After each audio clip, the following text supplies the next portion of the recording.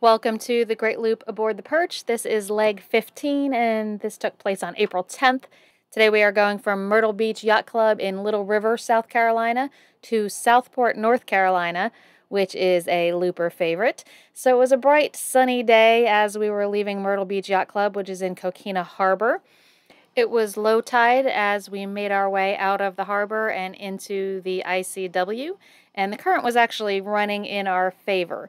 So as we made our way northward, we were getting an extra push from that current. I'm going to show you a picture in a moment here of a buoy, and you can tell by the way the current's running past it that things are really ripping through here this morning. We are making our way into North Carolina, and that's the state line right there that Google is showing you.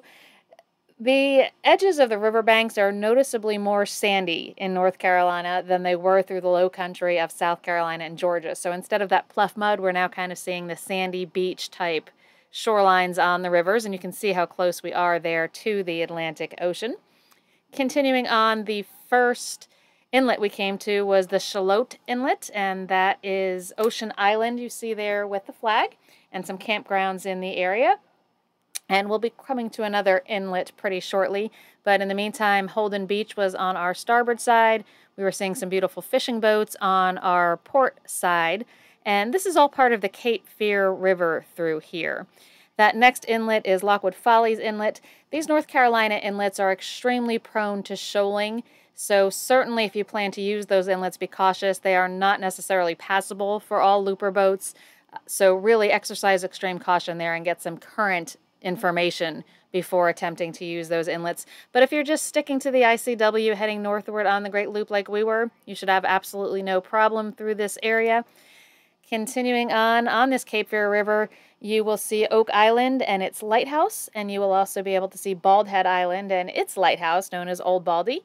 But we tucked pretty safely into Southport Marina there, and we're ready to enjoy Southport, North Carolina. So a short run for us, just about 4 hours, 32.2 miles.